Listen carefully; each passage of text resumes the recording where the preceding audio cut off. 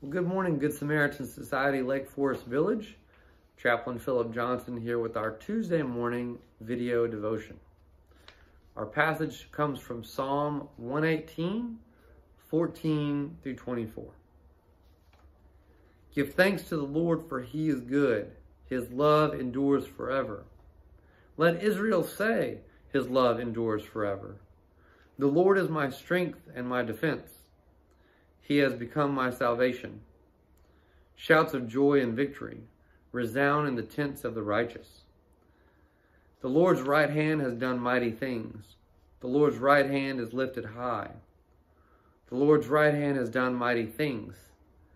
I will not die, but live, and will proclaim what the Lord has done. The Lord has chastened me severely, but he has not given me over to death. Open for me the gates of the righteous. I will enter and give thanks to the Lord.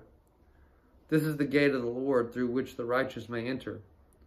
I will give you thanks, for you answered me. You have become my salvation. The stone the builders rejected has become the cornerstone. The Lord has done this, and it is marvelous in our eyes. The Lord has done it this very day. Let us rejoice today and be glad. A few thoughts on our passage. You know, when a musical group gets so popular over such a long period of time, they can come out with a greatest hits album. They're so popular that they have an album's worth of top songs.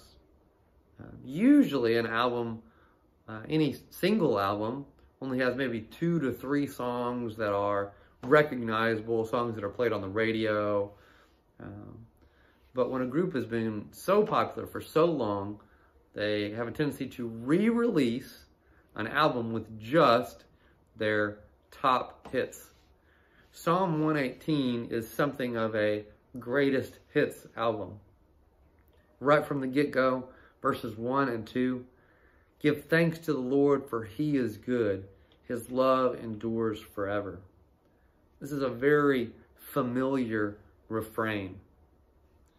And it recognizes that God is good. And because God is good, that invites us to be thankful for his goodness. But specifically, he's good because his love endures forever. It's not temporary.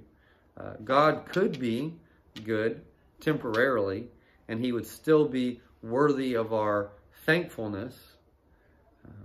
But God's goodness is not temporary. His love endures forever. Long before I showed up, long after I leave, God's love endures forever. So how much more are we invited to be thankful? Verse 22, the stone the builders rejected has become the cornerstone.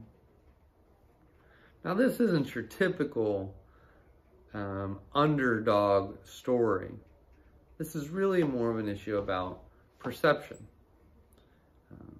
That the religious leadership of Jesus' day anticipated a Messiah that would come and liberate them from the Romans and rise in military power and deliver the people.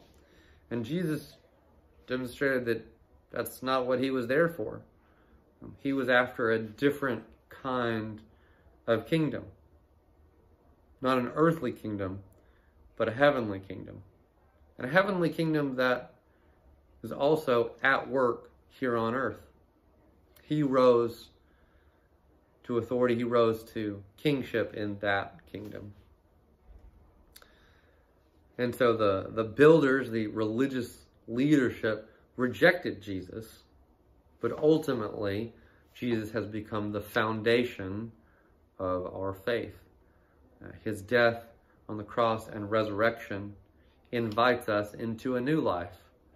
And because of what he did on the cross, death is no longer the final note.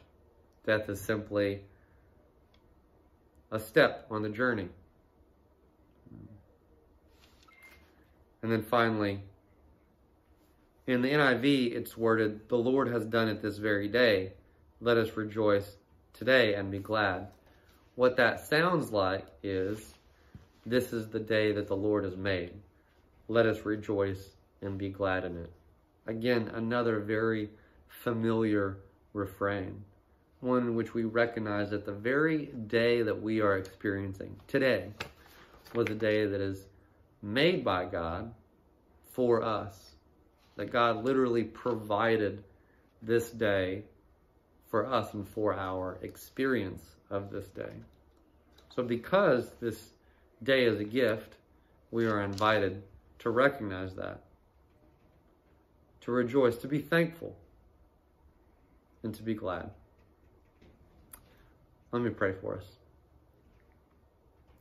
God, we are thankful that your love endures forever, that even though you were rejected by the builders, you became our capstone.